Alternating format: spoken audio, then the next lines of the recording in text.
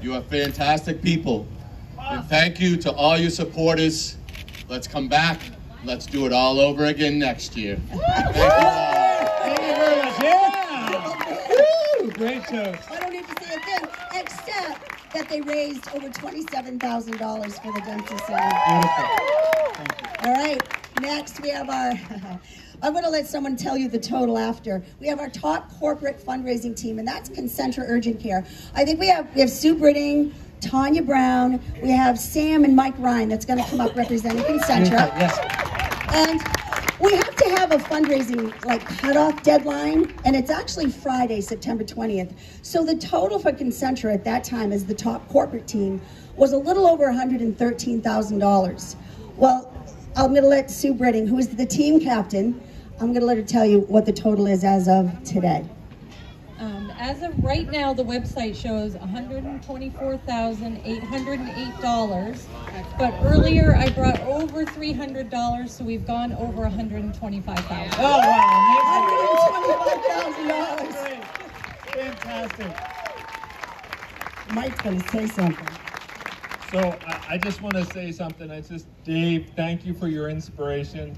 My son rode 25 miles with my wife today, and at 23 miles, he told my wife, he's like, I'm going to start saving tomorrow because I want to beat that guy that raised $28,000. So here we go. We have a long year ahead of us. It's going down. But Patrick, we're going to do it. Dave, look out. Sam's coming. Thank you, Mike. Thank you, Sam. Thank you. All right, so we have, and I don't believe Ethan is here, but he's our top youth fundraiser. His name is Ethan Healy, and last night at the Champions for Hope, he had raised $4,985. So we gave a shout out because we wanted to be at 5,000. So people started opening up their wallets, and he's well over $5,000 as our top youth fundraiser. Yeah, that's a really good moment. That's fun. So remember, Ethan Healy, Helie, if you would like to donate to Ethan. Ethan is also, his goal is $10,000. He'll achieve it, I think. Yeah, I bet he will. And then with our final award is a top fundraiser for the 2019 Dempsey Challenge. He has been doing the challenge with us for 11 years. He has raised close to $150,000 for the Dempsey Center.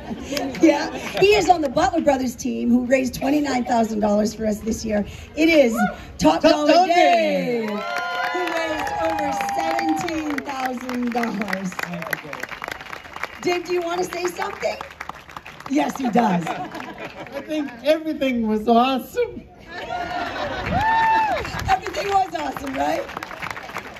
And here you have our top fundraisers for the 2019 Dempsey Challenge. Yeah, let's hear it for everybody. Come on now, let's go. Thank you, everybody.